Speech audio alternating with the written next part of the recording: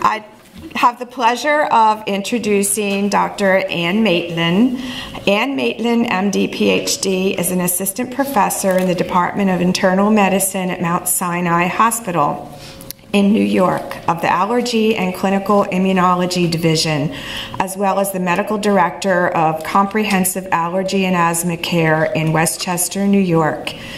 Considered one of the thought leaders on the emerging field of mast cell disorders, Dr. Maitland currently serves on the medical scientific advisory boards of the Ehlers-Danlos Society, the Mastocytosis Society, and the Bobby Jones Chiari Syringomyelia Foundation. She's the former past chair for the Committee for the Underserved and current vice chairperson for the Mast Cell Disorders Committee of the American Academy of Allergy, Asthma, and Immunology, and is a member of the Allergy Immunology faculty of the National Medical Association. Dr. Maitland has also partnered with Dr. Zhu Min Lee? Dr. Lee, Xiumin Lee. Okay, Xiumin Lee, a prominent expert in complementary medicine with a focus on the use of traditional Chinese herbal medicine and acupuncture in the management of hypersensitivity disorders such as allergic skin disorders, asthma, and food allergy. She's the author or co-author of numerous papers and scientific reports with clinical interests in diagnosis and management of immune-mediated disorders, as well as meeting the unmet need of children and adults whose lives are impacted by chronic inflammation, pain syndromes, as well as neurocognitive impairment. And she is just an amazing, awesome person. You know what my brother said? He's like, are you planning on getting a real job soon? Welcome, Dr. Maitland. Thank you for the invitation, and I'm thrilled to see everyone here. I have to tell you that one of my first lessons in medical school was a rheumatologist who said, each and every one of you need to be on the other side of the bedpan at least once, and some of you SOBs twice. And I'm like, there are SOBs in this class?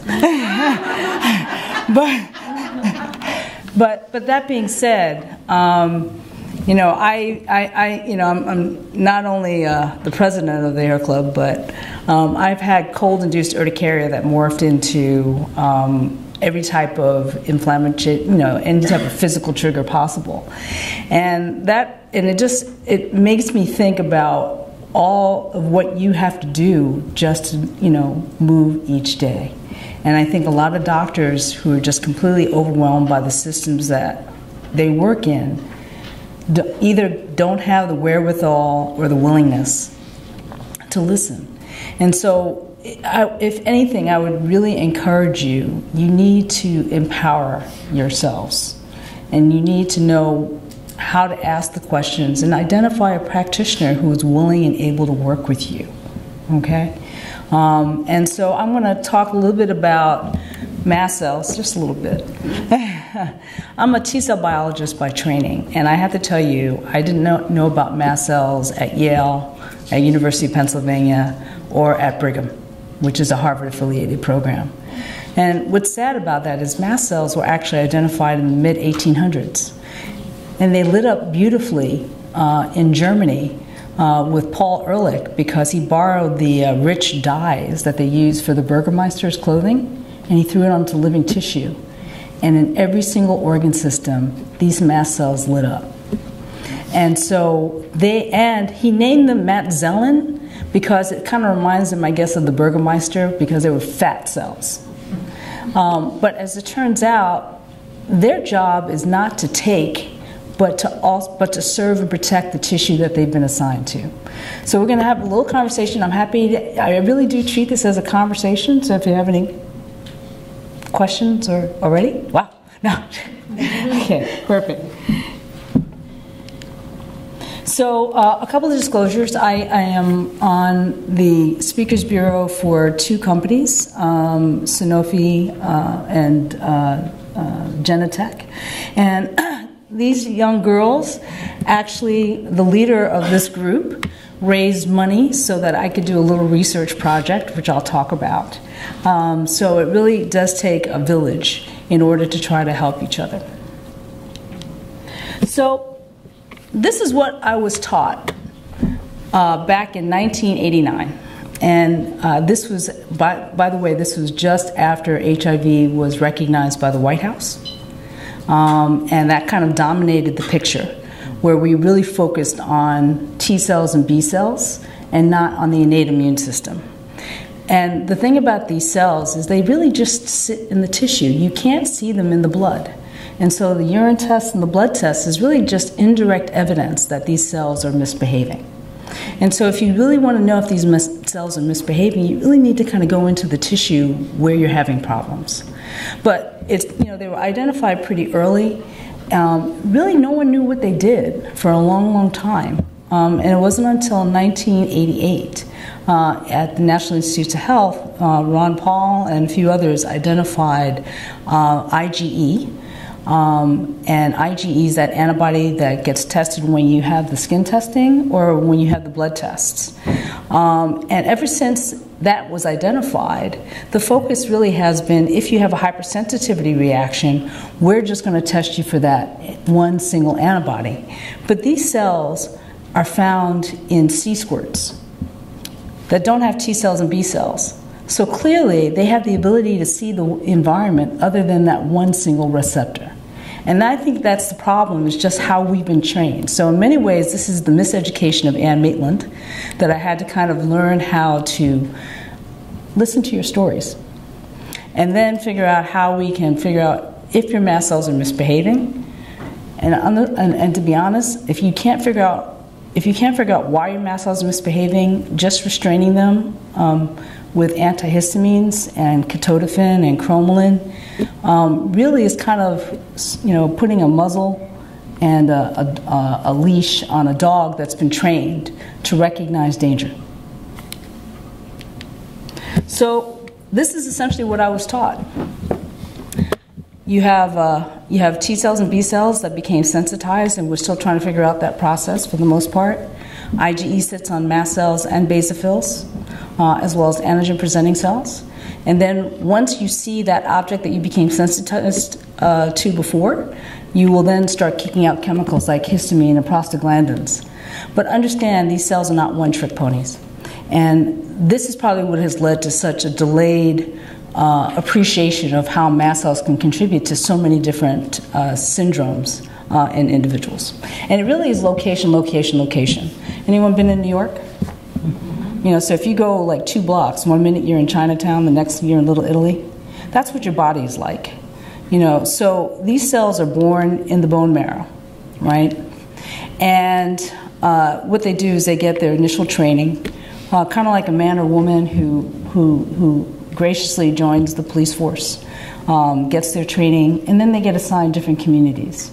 So if you can imagine someone who's assigned, Times Square and someone who's assigned right down the street, they have to learn to meet the needs of that community. They have to learn that community, and that's what happens. These cells get shipped to your brain, get shipped to different parts of your skin and your gut and your kidneys, and it's that environment that teaches the mast cell what its job is supposed to do.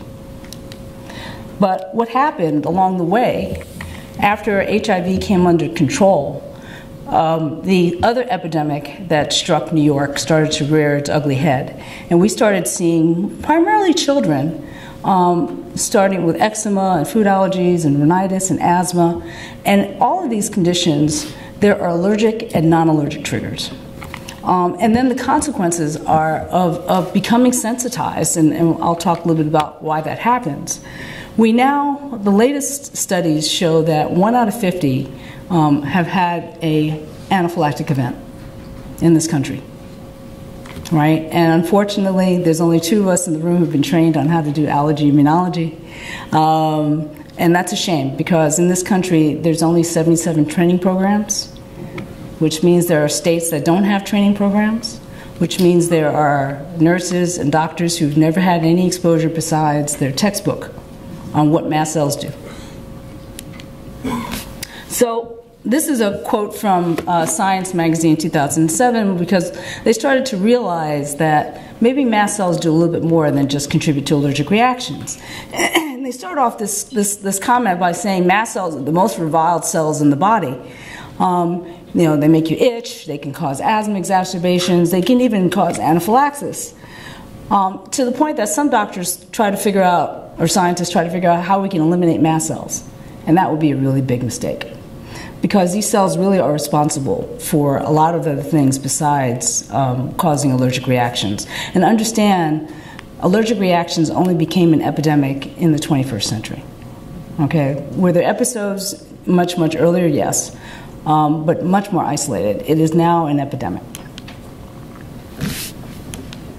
So, as I said, the mast cells are born in the bone marrow.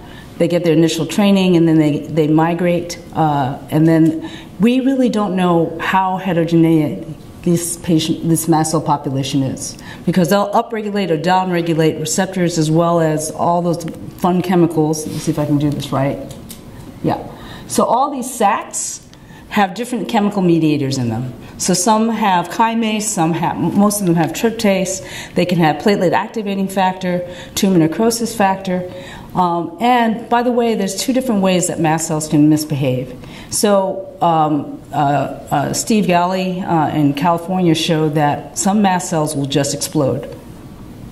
Others will migrate to lymph nodes and then explode. It's kind of like fireworks. You ever see ones that just really blow up and then they go up in the air and then blow up even more? So mast cells actually have the ability to influence the immune response not only locally but also regionally as well.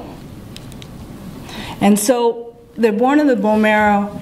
We really can't identify them besides mostly in an immature state circulating in the blood. But honestly, the best way to identify them is to stain them. And if you don't use the right stains, you won't see them. So they're kind of like ninjas unless you light them up. And so you have to use stains that focus on, so classic H&E stain, which is what they do when they do the endoscopies, which help identify eosinophils, you won't see mast cells.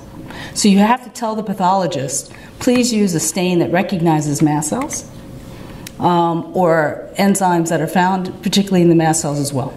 And so, just to give you an example, we had a young lady, similar to what we heard regarding your daughter as well.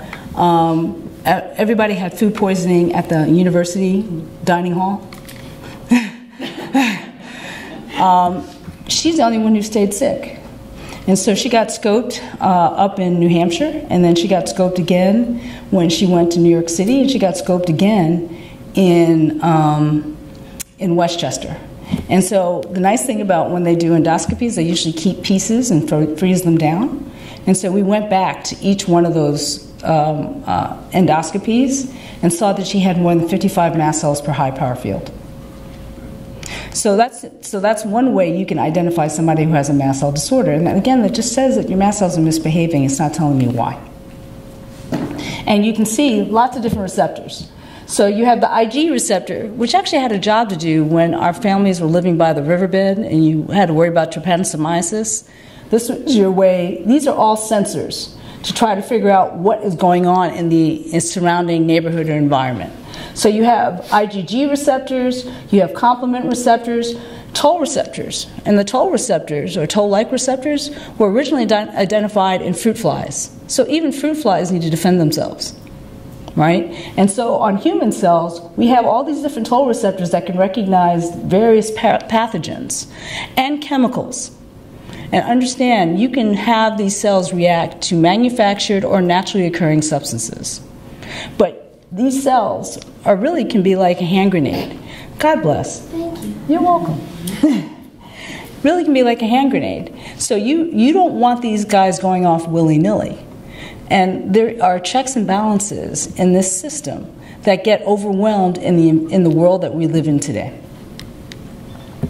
So it really is kind of the question about usual suspects, right? So these are all pathogens that have been problematic for your family's generations. And unfortunately, the world really changed on a Thanos snap in the late 1990s. Okay, so I grew up in the Bronx, which is now ground zero for a lot of hypersensitivity disorders. But, you know, here's the thing. We had milk delivered in glass bottles, right? The butcher cut the meat and put it into paper. It wasn't shipped from Brazil or North Dakota or whatever. If it was cold, you turned on the heat. If it was hot, you opened up the windows. And you know, classic New Yorker. After school, you did your chores, right? You played outside, and then you stayed outside until it got dark. We now spend 90% of our time indoors, with everything from whatever is coming off the carpeting, to whatever's been painting, to whatever was in the ventilation systems. And then you talk about personal products, you know, people wearing perfumes or colognes or what have you. So all of these are chemicals that your body has to try to figure out is safe or not safe. And what we have found is there seems to be individuals that are susceptible to attack, and that such as getting antibiotics for an infection that was not being able to clear. So that's like the danger signal that just never went away. And so now your mast cells won't stand down because they think they're seeing a dangerous situation. So I'm gonna say that mast cells are kind of like, dare I say, bored of life. So really the purpose of the mast cells is they're purposely situated right below the surface area, near your blood vessels and near your nerves, because unlike most medical specialists, the nerves talk to the mast cells talk to the blood vessels. Everybody's talking within the tissue to figure out what they need to do for the next steps. And individuals that have a connective tissue issue, we're still trying to figure out, is it the connective tissue issue that caused the mast cell dysfunction? Or is it the mast cell dysfunction that caused the connective tissue issue? And I think the nerves act as collateral damage in the process. So this is the internal check. So these mast cells are sitting in the tissue, and they're secreting things because their job is to make sure there's no chemicals that are awry, make sure that there's no tissue damage because they kind of help coordinate the cleanup. But then if there's something that causes the danger signal, an infection, penetrating trauma, a physical burn, something causes leakage within the cells to leak out their products, to say, okay, now we have tissue damage. Now the mast cells will uptick their activity and then use those sensors to try to figure out what is causing the damage. And they have hardwired pathways to respond to whatever they think they're seeing. So if it is an engagement through the IgE receptor, they think it's a parasite, and then they'll kick out histamine and tryptase. But if they go through the toll receptors, interestingly enough, they don't kick out histamine and tryptase. They'll kick out tumor necrosis factor, they'll kick out some cytokines. And so there's a differential pathway depending on what the mast cell sees when the body is stressed.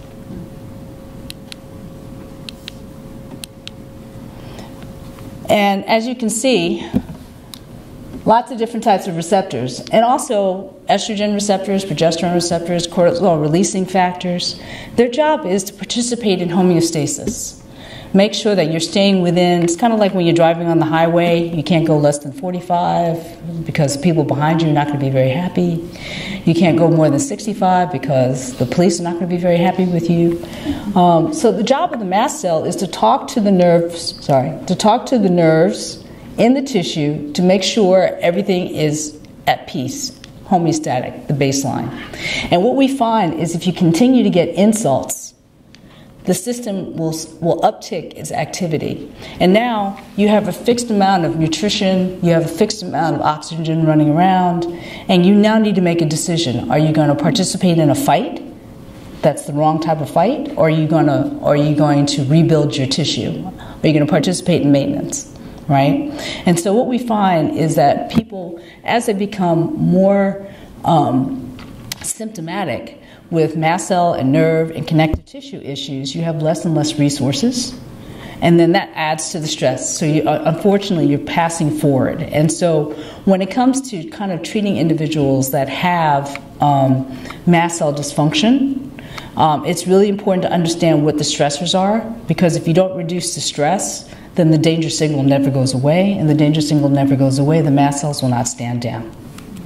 And by taking medications like ketotifen goes after is a mast cell stabilizer, cromolyn is a mast cell stabilizer, there's some situations that histamine is not released. So the Zantac and the Zyrtec is not going to work, right? And that's probably why your daughter's having breakthrough. If you really want to know how potent mast cells are, you should YouTube honey badgers. And if anybody knows what a honey badger is, these guys, I mean, they're bad little suckers there. So the video that Steve Galley showed us was this honey badger went up against this poisonous African snake, went up to the snake, took the mouse out of its mouth, ate it, then went back and attacked the snake and started defanging it. Caught it, defanged it. And I'm like, and then all of a sudden, they're like, uh-oh. I'm like, uh-oh. The fang caught him in the inside of his mouth. Next thing you know, he's on his back. I'm like, he's a goner. 20 minutes later, he's up. Tryptase has the ability to break down venom. So nature is not wasteful. Tryptase has a job, histamine has a job, heparin has a job, chymase has a job, right? It's just these tools are being used inappropriately in the world that we live in right now.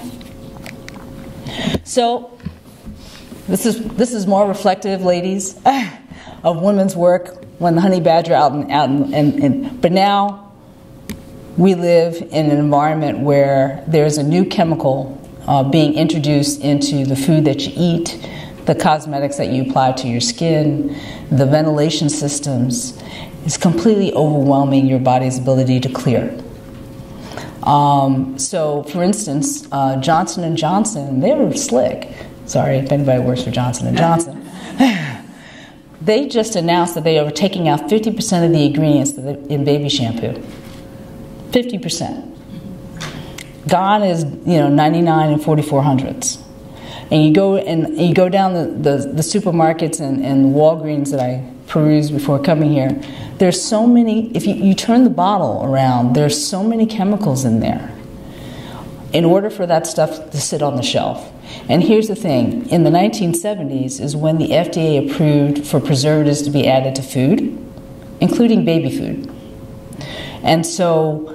And same thing for medications. There's a reason why somebody who can be a pharmacy tech working at Walgreens or CVS is because they just take pills that are sitting in a jar and then put it in a bottle with your name on it, and it has an expiration date for a long, long time. So there's a reason why compounding is helpful, because you minimize the preservatives, the colorings, the excipients. So mast cell disorders were originally surmised back in easily about 20 years ago. And it was interesting, it was like two trains running. So you had the individuals, hematologists, oncologists, as well as allergy immunology specialists taking care of patients who have mastocytosis. That's probably the more well-recognized clonal mast cell disorder. And so most doctors either know about mastocytosis or allergies. And another way to say allergies is allergen-driven mast cell activation. Okay? But then they started seeing individuals that were having reactivity, and there was no evidence of mastocytosis, and there was no allergen demonstrated by either skin testing or immunocap testing. And so they figured, okay, instead of just talking about allergic or non-allergic, why don't we talk about different ways that mast cells activate? And more importantly, why don't we just see if we can capture these individuals by saying, do you have signs or symptoms worrisome from mast cells misbehaving in at least 2 organ systems? Okay? Do you respond to medications?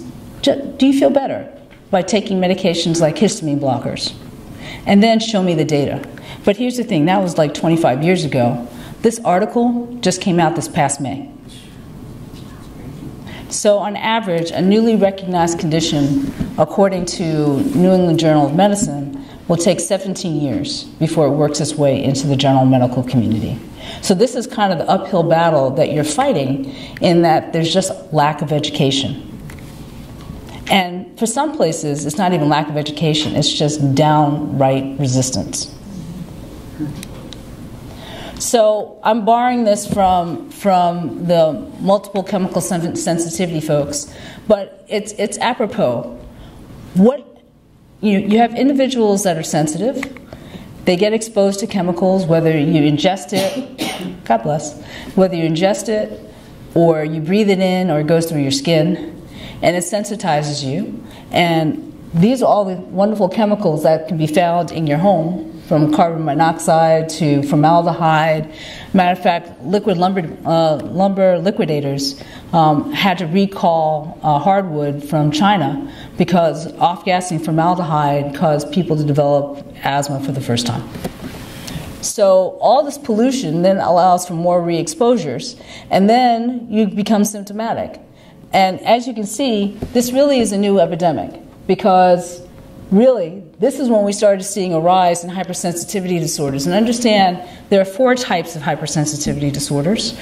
Type 1 is you have allergies, or you're going through that FC receptor. Type 2 is you've actually developed antibodies and decided to go after something in you, like your platelets or your red blood cells. Type 3, you've decided to make an antibody to attack something in your body, and then your other part of the immune system comes and starts killing that organ. And type 4 is more cell-mediated. So a more common form, some forms of asthma, allergic contact dermatitis. More severe forms for the healthcare providers would be something like Stevens-Johnson. Okay? So, and guess what? All of those, in some way, may be going through the mast cell, depending on what receptors are being engaged or not. And who is at risk? So in 2012, I met a little boy who kind of was my Matrix take the blue pill moment. And I was allergist number 11. And he was, again, anaphylaxis, food intolerance. He was down to 6 foods, asthma, flushing. And he was just really long and lanky, and was sitting in a W at like 4 years old. And mom looked long and lanky. And this was like my introduction to connective tissue disorders past my one board question like 10 years before. So I'm going to just quickly go through the mast cell diagnosis. There's lots of different chemicals that mast cells can kick out, but it really boils down to, do you have one of these syndromes, right? Do you get better with medications that target the mast cells? And what data do you have to support that your mast cells are misbehaving? So to give you an idea about the signs and symptoms, on that one, sorry. So this is from individuals that have mastocytosis, and this is what will cause people to go see the doctor. So you have individuals that have skin lesions or itching, and then it's GI distress, but right after that, it's neuropsychiatric. And then you look at, God forbid, 2 different specialties get together, and this is what happened with Matthew Hamilton. He joined forces with the allergy immunology division at Brigham and Women's and went into the IBS clinic, and he basically asked questions outside of the GI tract, like, do you have rhinitis, asthma, have you ever been treated for anaphylaxis? And he identified 20 people very quickly. And these are individuals that have been on Linzess or whatever IBS drugs, because I'm not a gastroenterologist. And basically what they did was they switched them over to H1 and H2 blockade, and 75% of them for the first time in like 5 to 7 years felt better.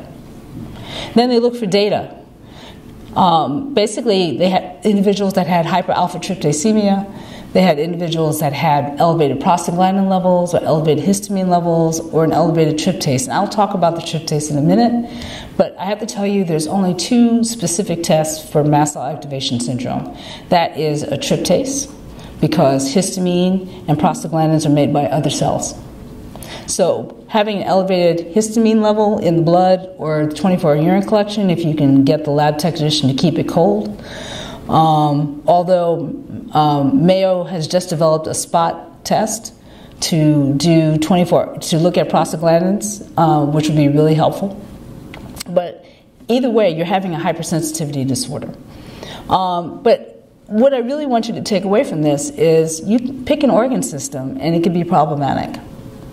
And so if you look at my questionnaire from my website, it's 20 pages. because I really need you to think about your story is a lot more informative than me doing testing. Okay, and so I asked you, have you ever been treated for allergies with allergy shots? Have you ever been screened for asthma? And by the way, in this country, we don't know how many people have asthma because we don't screen for asthma. We wait for you to have an attack and say, by the way, you have asthma. I can't tell you how many people come through my practice and I do a breathing test and they say I'm fine. I'm like, you're at 75% of predicted. And so then I nebulize them with levoalbuterol and cromolyn. And by the way, cromolyn is available as a lung preparation as well. And it's amazing. They're breathing much more easily. Their neurocognitive impairment improves. So it's important to kind of identify, are you having an allergic-like headache disorder? Are you having IBS symptoms? Are you having interstitial cystitis? All of these things could be reflective of you having mast cells misbehaving in that part of your body, that neighborhood. Okay, going to the data. Again, serum tryptase. I have to tell you, we do not know what a normal tryptase level is. Don't. So it's kind of like, you know, if you had chest pain and they only take one single blood test to figure out whether or not you're having a heart attack, right? If you want to figure out you're having a mast cell attack, get a baseline, and then you should have a lab slip from your doctor checking for your tryptase level after you've had an exacerbation, because you have to check it within a few hours of the onset of symptoms. And if it goes up 2 plus 20%, that is diagnostic for mast cell activation syndrome.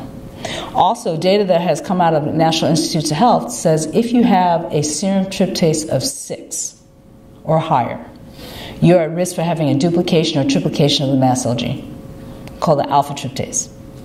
And that is also associated, interestingly enough, with mast cell activation syndrome, hypermobile type Ehlers-Danlos syndrome, and dysautonomia. Sound familiar? Again, so who's zooming who? And what's really interesting is the geneticists have been working really hard to try to identify what is the gene in individuals that have hypermobile type Ehlers-Danlos syndrome. And, no, I'm just kidding. I actually had the pleasure of meeting Claire Francomano a few years ago. And I said, it was because the Russians actually had a test. They did a paper in 2011 describing the peculiarities of mast cells in individuals that have connective tissue dysplasia. And interestingly enough, it came out of Siberia, but the fact that it came out of Siberia, I'm like, why are the Siberians asking this question? What changed? Because I know they weren't using genetically modified foods. I think it was temperature. Now you're having heat piped in, right? So we're creatures of comfort, right? We will turn up the air conditioning or turn on the heat as opposed to training our bodies to get used to the environment that we're in. And so I think that has caused us to also contribute to having this upsurge in hypermobility issues as well. But interestingly enough, in those individuals in that Siberian paper, tryptase was not unremarkable. Chymase was. So this is another area of research to try to understand. And chymase can clip collagen just like tryptase. Matter of fact, Dr. Thea Harides, who's done mast cell research for about 20 years, calls tryptase the meat tenderizer. So you have tryptase running around inappropriately, it's clipping collagen. How well do you respond to medications? So you have leukotriene antagonists. We have 3 different types out there. Mast cell stabilizers such as cromolyn. Traditional Chinese herbal therapy has been a little bit controversial in patients with such comorbid disorders, but acupressure seems to be quite helpful. Tricyclic agents, and so this is an interesting story in the psychiatric world. So tricyclic agents were like the mainstay for mood disorders, and then out came the SSRIs and SNRIs. So who picked it up? The psychiatrists dropped it, but who picked it up? So allergy immunology specialists use it for urticaria. Gastroenterologists use it for IBS. Neurologists use it for pain syndromes. Which one? Tricyclic agents. Yep. So it's not unusual for me to use medications like amitriptyline, nortriptyline, or doxepin. And matter of fact, doxepin is actually on the list for treating recalcitrant urticaria or hives. Steroids knock out lots of different cells, so that's not as specific. All right, so once you secure the diagnosis of mast cell activation syndrome, you need to figure out what flavor this is. And there's two different types. Either there's something broken within the cells, and that is rare. Probably less than 200,000 cases worldwide. More than likely, something is telling the mast cells to break bad. You have an immunodeficiency that's not recognized. You have a connective tissue disorder that hasn't been diagnosed. You have an infection. And I'm not a big fan, Jen, I'll tell you right now, full disclosure, I'm not a big fan of Lyme and Epstein-Barr testing. Matter of fact, I had a conversation with the labs that do this, and I said, riddle me this. Can you tell the difference between exposure versus infection with these labs? And they said no. So how can you justify 6 months of IV antibiotics if you can't tell me this is not an infection? So you need to be really careful when you start using antibiotics, because that's just going to wipe out your good bacteria. And when you knock out your biome, guess what your mast cells are going to do? So this is the testing that I typically do, or if it has not been done before. So yes, I make sure the allergy testing, and I especially look at perennial allergens like mold and dust mites. We go back and look at endoscopies and colonoscopies. We look at classic autoimmune disorders. And by the way, there's lots of people running around with an ANA that just tells me you've had some tissue damage. It doesn't necessarily mean you're symptomatic. As a matter of fact, if I test IgE to peanut in this room, I probably have about 4 or 5 of you have IgE to peanut. But probably only one of you actually has problems with peanut. Well, I don't know. This group might be a little bit different.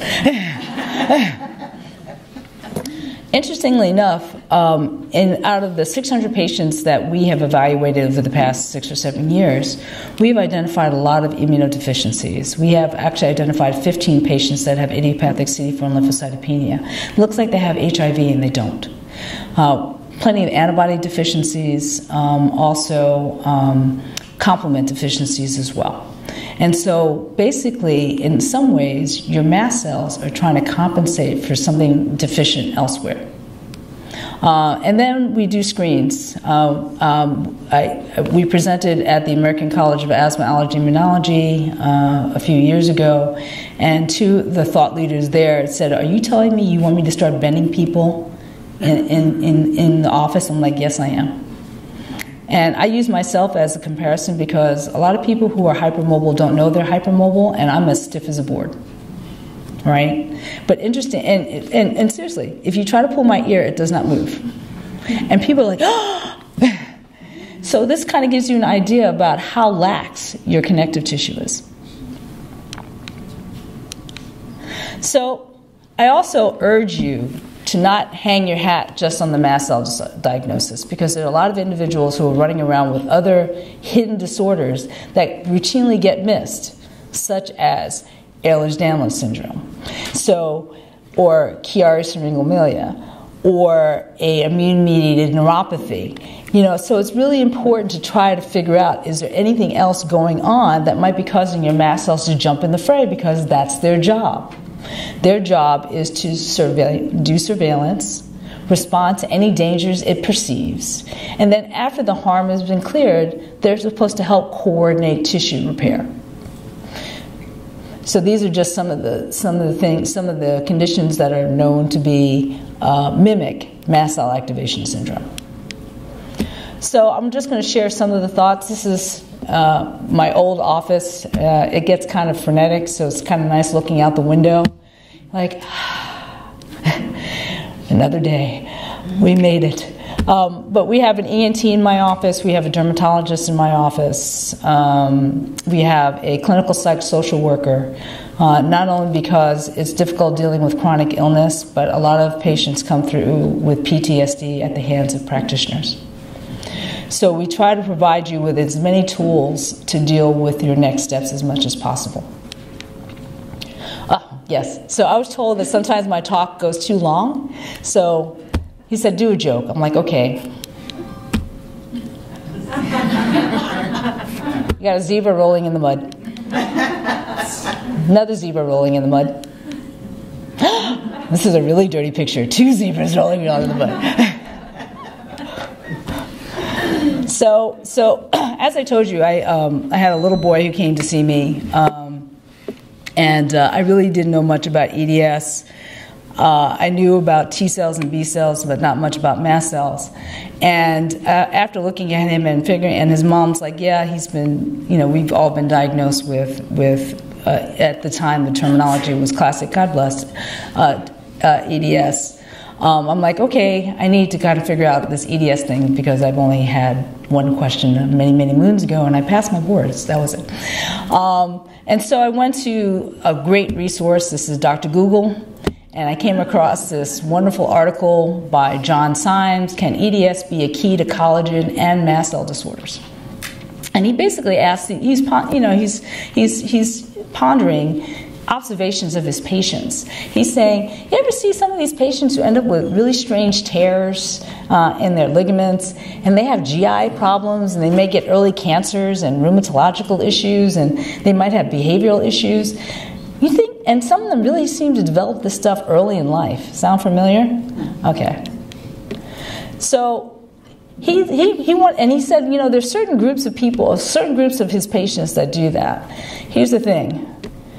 He's a veterinarian. But he's seeing this in certain inbred species. Calves. Matter of fact, my brother had an old English bulldog. In the springtime, she ruptured 2 cruciate ligaments running in the spring. It's crazy. And developed mast cell tumors. So there's something to be said about, the house that you've built when you came into the world now. So a little more research. I actually saw this paper back in 1977. Dr. Schneerson made this comment that, individuals that have connective tissue disorders, especially Marfan-like, it's 1977, seem to be more at risk for developing mast cell dysfunction compared to ones that have other forms of connective tissue disorders. And yes, I started bending people. And here's the thing, this is her elbows. I'm like, okay, that's not right. Does she also have vitiligo? No, this is birthmark. Birthmark, yep. But that's another autoimmune disorder, meaning, so again, autoimmune is loss of tolerance, right? You're now becoming intolerant.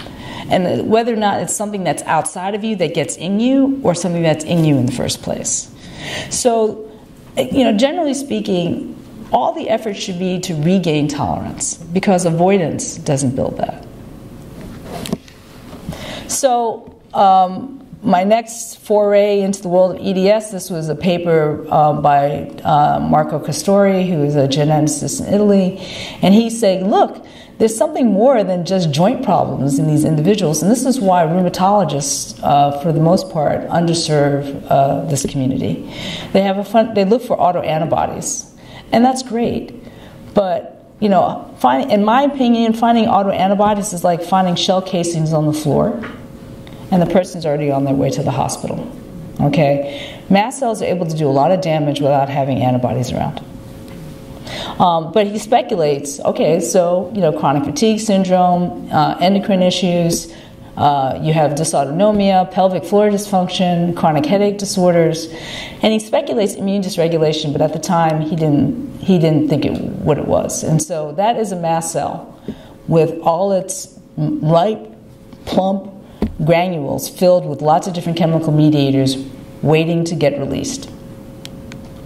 So we did a quick study. So this is old. We're now up to 17 different types of Ehlers-Danlos syndrome as the genetics gets better. And again, we started bending people. I'm like, okay, I have one child that bent her finger all the way up. I'm good, thank you. And this is a mother and son. And interestingly enough, he got sinus infections twice a year. And the only way we got it under control was using certain supplements, saline washes, and then we were able to get him under better control as well. And we also told him to stop doing that. Okay, so you can see this is an old study. These are 10 patients. This is what we presented at the college meeting. All Caucasians. So again, there are other groups that are just not poorly represented. And again, in order to figure out how to help yourself, you have to have the resources on how to figure out how to help yourself.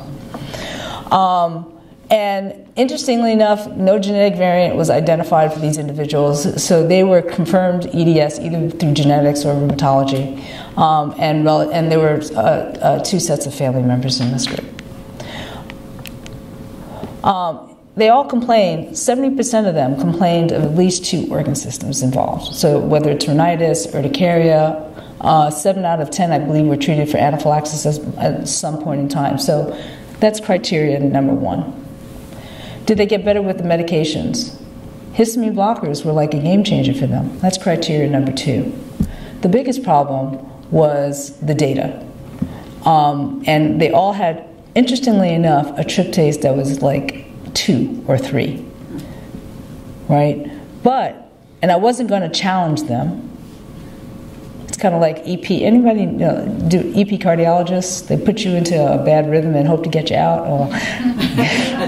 I'm not going to do that in my office. Stories go a long way. But they were all serologically negative. IgE was less than 10. Oh, sorry. So, but if you ask the allergists, if you want to figure out how well or how many different ways mast cells can misbehave, just ask an allergist how many different ways someone can develop hives. Medications, stinging insects. Matter of fact, you can tell somebody who has a mast cell disorder if they have anaphylaxis to a stinging insect and you can't find IgE to honeybee or wasp or what have you. Certain medications will do it. Certain infections will do it. I can't tell you. Everybody had, and we're ground zero to the measles outbreak. We found individuals that have no protection against measles, no protection against strep, selective antibody deficiency, common variable immunodeficiency. It's just like the mast cells don't have enough sensors to figure out what's dangerous and what's not. And it's kind of like having just one TSA agent at JFK and like 50 planes just came in. And that can lead to tissue damage. And if you have tissue damage, guess what the mast cells are going to do? They're going to jump into the fray and they're going to talk to the nerve fibers and they're both going to say there's a lot of damage going on and you need to do something. So I want to talk a little bit about immunodeficiency because most of you have had a very long road just getting the diagnosis of Ehlers-Danlos syndrome and comorbid disorders that are associated with it. The average time to diagnosis of somebody who has a primary immune deficiency could be up to 7 to 10 years after the onset of symptoms. And I just had a gentleman, this happens once a year. I had another gentleman who was referred to me for medication to help his asthma, one of the biologics for eosinophilic asthma. But the pulmonologist didn't send any data.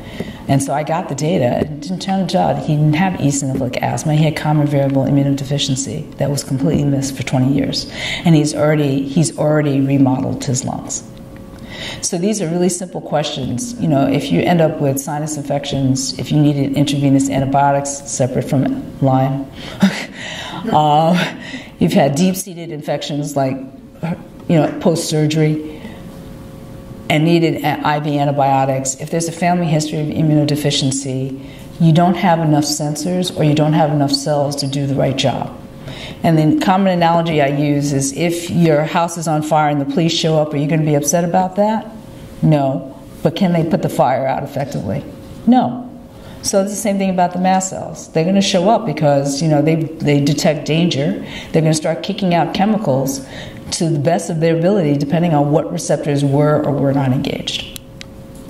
And so what we have found in our office is individuals, again, don't have enough T cells running around, don't have enough of the right antibodies to recognize strep or Haemophilus influenza or pertussis, or they have deficiencies in complement. And actually the biggest signal that we've detected, which is a controversial subject in allergy immunology, we've identified 94 people out of the 600 that have mannose-binding lectin deficiency.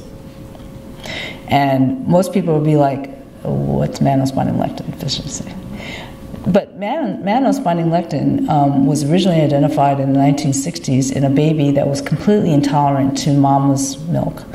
And mom didn't have to remove milk. She had to remove grains. Mannan is recognized in some molds, some bacteria, and they estimate anywhere from 10 to 30% of the Caucasian population lack this protein. So again, what makes you susceptible to your mast cells misbehaving might be you don't have the right sensors. So again, just emphasizing what we've identified, these are some of the posters that we've presented either at the American Academy of Asthma, Allergy, Immunology or the American College of Asthma, Allergy, Immunology. So we really kind of look to see whether or not your mast cells are compensating for a deficiency that has yet to be identified. Is there another comorbid disorder, some intrinsic issue with your nerves, or the fact that your nerves have come under attack? We've identified plenty of patients that have chronic immune demyelinating polyneuropathy. That's that lovely EMG test. Small fiber neuropathy, I have to tell you, is rather controversial from what I tell from the neurology community, but I'll find out tomorrow.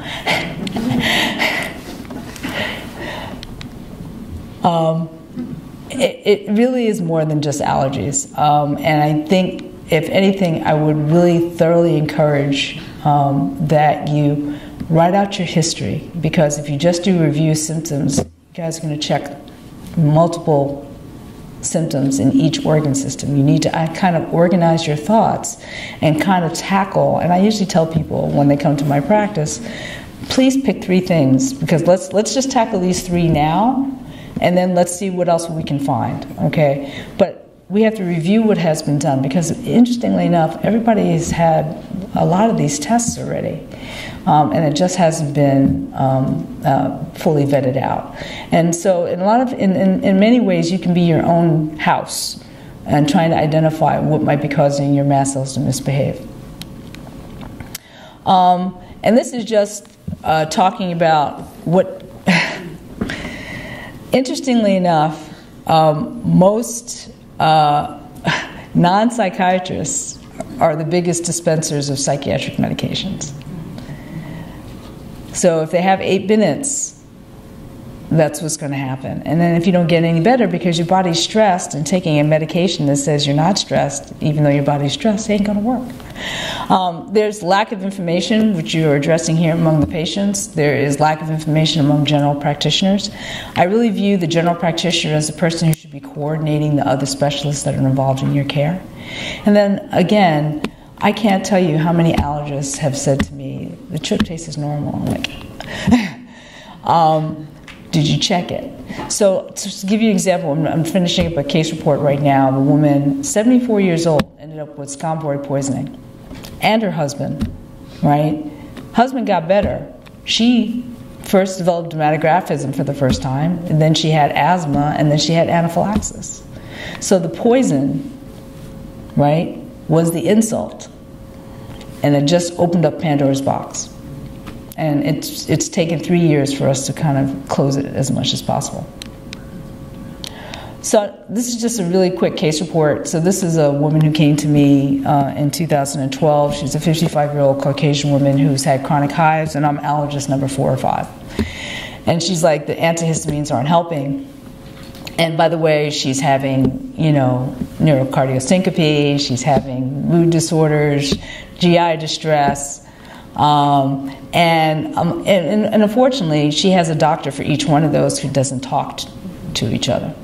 So I decided to kind of do some lab work and a little bit differently. So nobody actually did allergy testing on her because they felt that the IgE was too low. But you can see she has a lot of IgE to decimites, mold, grass. So she's kind of like a sharpshooter immune system.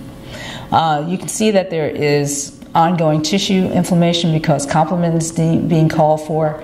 But if you just look at the CBC with DIF, you think nothing's wrong with this person.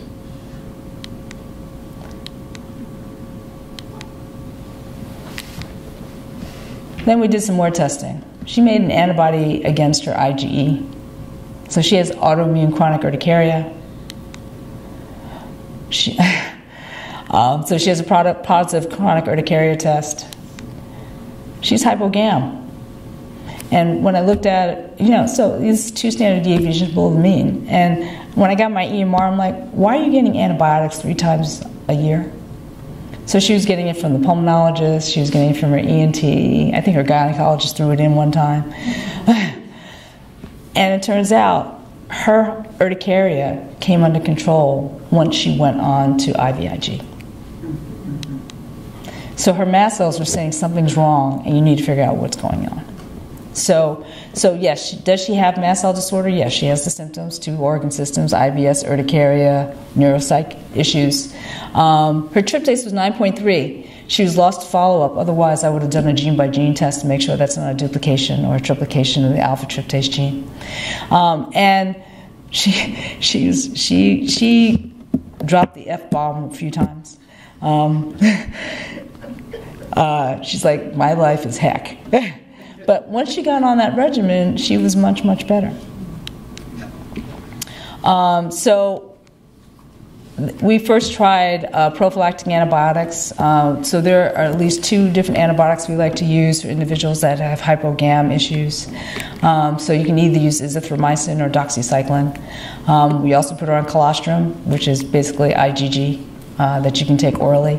Probiotics that was tailored to her, and we maintained her on a histamine blocker. She did better on first generation. They work better as antihistamines, but they have a tendency to be sedating. And then when she broke through again, we decided, okay, we tried, and she went on to IVIG, and that really was the game changer for her. So, classic roadblock to diagnosing mast cell activation syndrome. Unfortunately, we have a very siloed healthcare system. And so this was the little boy I was telling you about, and nowadays, lucky that this child's mother wasn't hauled off for medical child abuse, for going to different doctors. And literally, so immune-mediated disorders, pick an organ system, you have immune cells, mast cells are in everywhere. If you don't know the right tests, that's going to be problematic. You have to tell the lab, keep it cold, on pain of your firstborn. No. Sorry. Definitely go back and look at anything that's been biopsied to see whether or not mast cells. And here's the thing. I hate when they say normal mast cells. I'm like, what does that mean? If they are spindle shaped, if they are clustered, that's a problem. And then medications wise, if you're breaking through H1 and H2, you're only going after 1 out of a lot of chemicals that these mast cells can kick out, right? And so that's why if there's breakthrough symptoms, I think something is being missed. So I'm going to end on this, this comment by Polly Matzinger, who has a wonderful story. She was a cocktail waitress, I believe, in Southern California near one of the research labs. And so when the scientists used to come in, they would start talking sciencey stuff. She actually listened and asked a really good question, and they said, you should go to graduate school. I had the pleasure of meeting her at the Rockefeller, where she rode up on her motorcycle. She's a really cool person. She was banned from the Journal of Experimental Medicine because she put her dog as the first author. But she now heads one of the major institutes at National Institutes of Health. And she basically said, and she also was the major advocate of the danger theory on how we can tell. It's not just about self and not self, it's about whether or not your body is stressed, because that's going to raise the alarm. And the more your body is stressed, the less tolerant you're going to be about anything that you might have had, you breathed in before, you had eaten before, had applied to your skin. And she says, I now believe that the ultimate power lies within the tissues. When healthy tissues induce tolerance, when distressed, the tissue stimulates immunity. Continuing down this path, they may also determine the effector class of response. And so really, avoidance, but also reintroduction slowly but surely. That little boy, it's amazing. He's now up to, and this is, you know that this is a mast cell kid. Mom says, yeah, we're up to 92 foods now.